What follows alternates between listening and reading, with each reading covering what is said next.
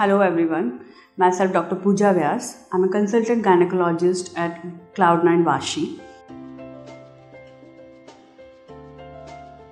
If you have got a vaginal odor, that means there's some infection there. So you need to visit your gynecologist for detecting the cause of infection and treat that.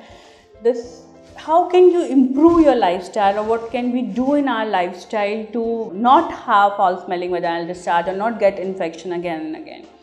So the first and foremost, as we discussed, is that you need to maintain your vaginal hygiene in all the ways. Secondly, we can improve our lifestyle means that you have to detect that you're not diabetes. Okay, the patient who got diabetes are very high chances of getting such kind of infection. The lifestyle, of course, is very important, that you're eating good, you're drinking good water, you're getting good amount of sleep, not a lot of stress, which is not possible, but still not a lot of stress.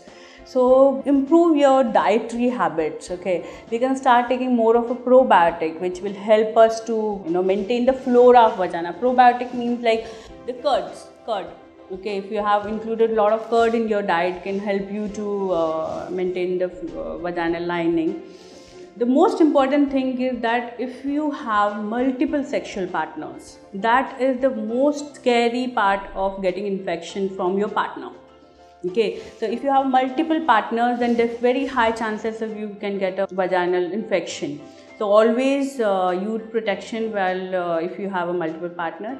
And if you have more frequent such kind of a discharge, you're getting it again and again, maybe in every 3 monthly, every 6 monthly, you have to consult your doctor. You have to ask them that, are you diabetic? Or they could be, after your discharge is treated, you should get your pap smear done to rule out any kind of chances of having a cervical cancer.